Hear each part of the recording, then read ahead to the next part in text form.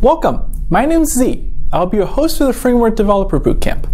This show is for people who want to become web or mobile developers. Really, anyone who wants to learn programming will learn about new technologies and coding techniques each show. My goal for this show is to give you a taste of kind of work developers do and the tools we use for every project. If you've been following our show, in the first episode, we went over how to create a static web page using HTML and CSS. There are a lot you could do with those two languages, such as curating an album of your favorite photos or impressing your potential employers with an elaborate online resume. However, this doesn't allow for a lot of user interactions. For example, say if you need to build a website where visitors can sign up for an account and post their favorite photos. HTML and CSS alone won't cut it. This is where web application frameworks come in. These frameworks simplify the development of complex interactive web applications. And some examples of what these frameworks do are handling connections to databases, providing middleware for authorization and authentication, and rendering HTML dynamically with data, just to name a few. In this lesson, I'll give a brief introduction to a web application framework called Ruby on Rails. It's written in a programming language called Ruby, as the framework name may suggest. It's a powerful and mature web application framework, popular with many web developers due to its simplicity and large community support. We'll also be building a simple to-do app on C9 to give you a taste of building a web application. During each episode of Framework, I'll be inviting you to follow along with me. As you're watching, don't be afraid to pause the video or watch it more than once, so you can enter the code or type in the commands right along with me. Thanks for watching Framework. Let's get started. Once you've signed to C9, go ahead and create a new workspace. For this workspace name, let's call it Ruby on Rails.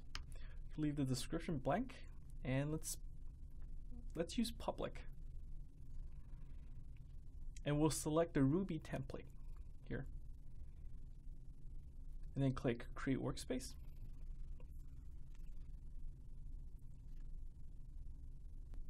Once the workspace is created, this is a screen you should be seeing. Notice on the left-hand side, there are a lot of folders and files that are being created already. The folders that are of particular interest to us for this session are the app folder, the config folder, and the DB folder. The app folder contains custom code for the application. The config folder contains configuration files, and the DB folder contains database-related files, such as migration files and the C file.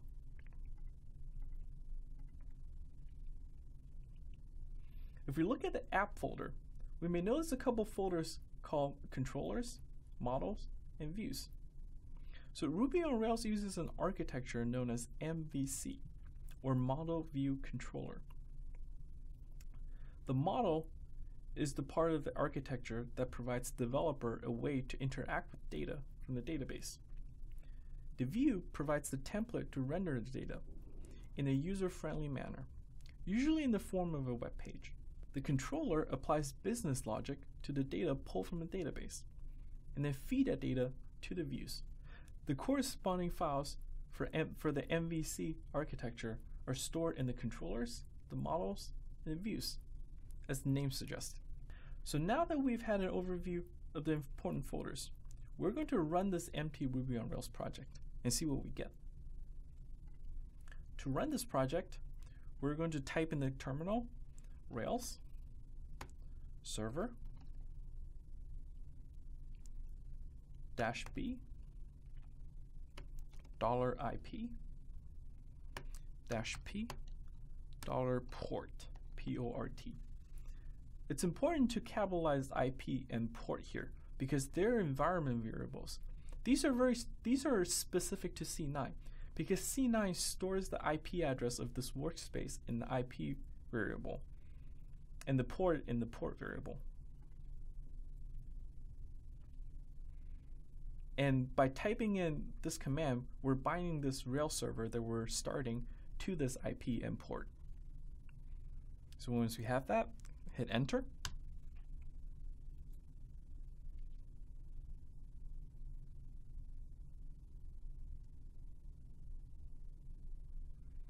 Okay, once it's running, there's a little thing on the right, the little help. This says your code is running at HTTPS Ruby on Rails, your username, .c9users.io. You could go ahead and just click on that URL, or you could copy and paste it into a browser. So it's going to bring you to a warning screen from C9, which just says that your application is not guaranteed to be available for an extended period of time, because this is, after all, a development environment. It's not a hosting environment, as well as a couple other things, which I'll leave you to read through. So once you're done, click Open the app.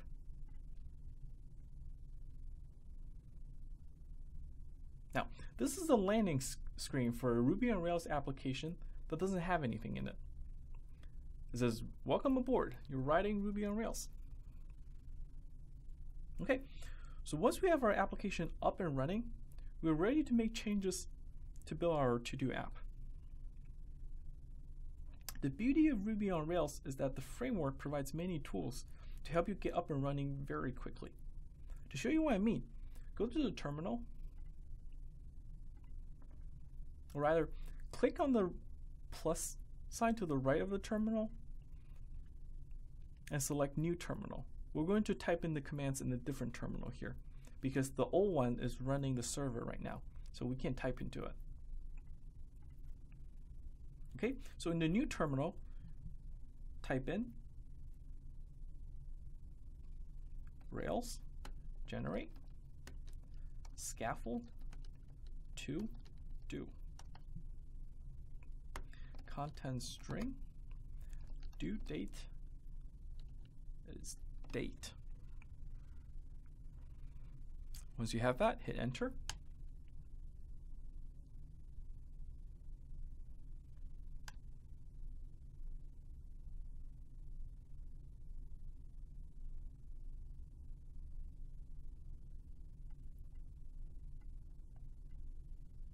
So what this command did was that it created a to-do object in the database. Well, it hasn't created a to-do model in the database yet. It created a migration that allows us to do that. It also created a bunch of test files, as well as a bunch of views here. We'll get a chance to see what those are very soon. But before we go back to the app, let's take a look at the migration file created. So under the DB folder, there is now a new folder called migrate. We're going to open that. There's a file that starts with many numbers. If we double click on it, we could open it and take a look.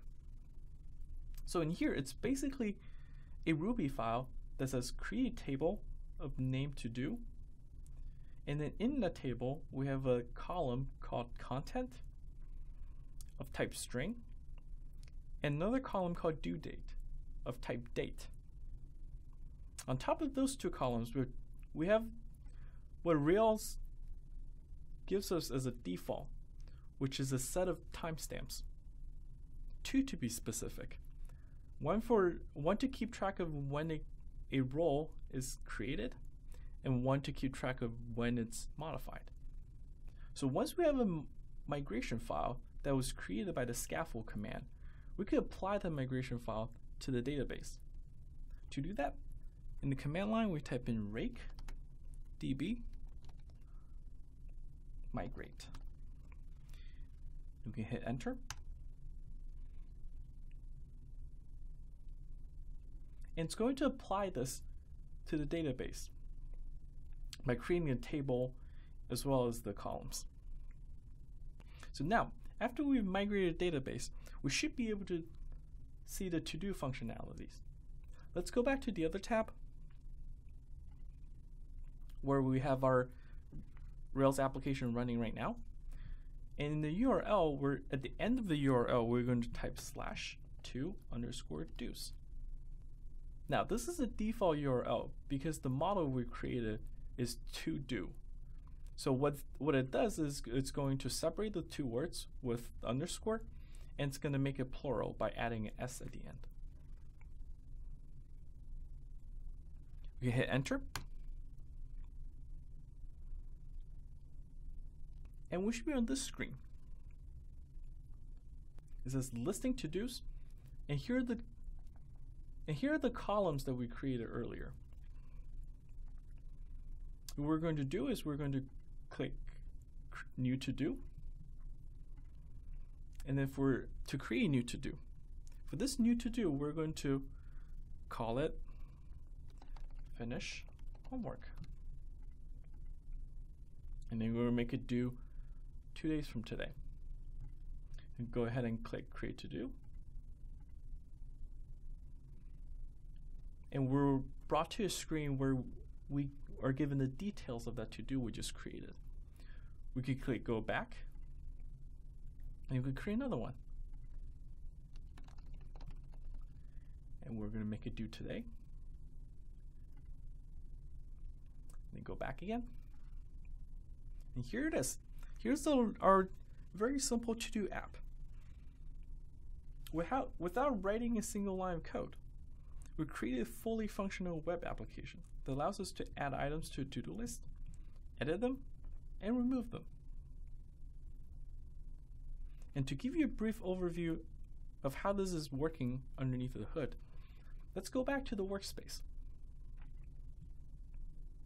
So in the app folder of the workspace, let's expand the views folder, the model folder, and the controllers folder. Remember, these folders are the core of Ruby on Rails because they each contains a piece of the MVC architecture. So in the controllers, we have a file called to_dos_controller. So within it, we have a bunch of functions such as index, show, new. In the model, we have the to_do file, which corresponds to the to-do model. And if we look under views, there was a new folder created called to_dos. If we expand that, we see a bunch of HTML files with names that correspond to what we see in the controller. For example, there's an index function, and there's also an index.html.erb. If we open it, we can see that this HTML is very similar to the application that we were looking at. For example, there's a H1 header that says listing to-dos, and here we have listing to-dos, which looks like a header. There's also a table with a header content, due date, and then another empty one with a column span of 3. That looks awful like this. So as you can see, this index.html.erb file corresponds to the /to_dos. And in fact, when you type in to_dos, this index.html.erb file is the one that gets rendered. And notice that in the file, there are also angle brackets and the pound sign. That's a special Ruby syntax that allows you to write Ruby code, and when it gets evaluated, it's going to replace this entire block with whatever values in it. For example, here, we're getting the content of the to-do. So once Ruby on Rails gets to this line of code, it's going to evaluate this, get the content, and replace this entire block with the content of the to-do. And similarly, there are also other functions such as show, new, which all have their corresponding HTML files. And that's basically how Ruby on Rails work.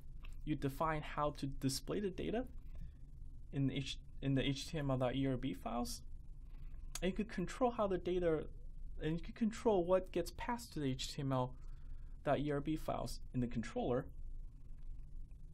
And at the same time, you could query those data by interacting with the model. That's it for this session. Feel free to modify the HTML code here in index.html and see how your changes affect the layout of the app. Okay, in this session, we learned a new web application framework called Ruby on Rails and created a very simple to-do app that reads user input, store in the database, and display all the data on a web page. Many major websites, such as Airbnb, GitHub, and Bloomberg, use Ruby on Rails in their development stack. And you just got a taste of it. If you enjoy this show, why not give the Framework Professional Developer Program a shot? We help you become a professional developer in as little as 20 weeks. Our program is online, but everyone in the program has their own instructor, so your questions are always answered. You could try the program for free. Just sign up at learntoprogram.tv/p/try-framework. I look forward to seeing you next time. Bye-bye.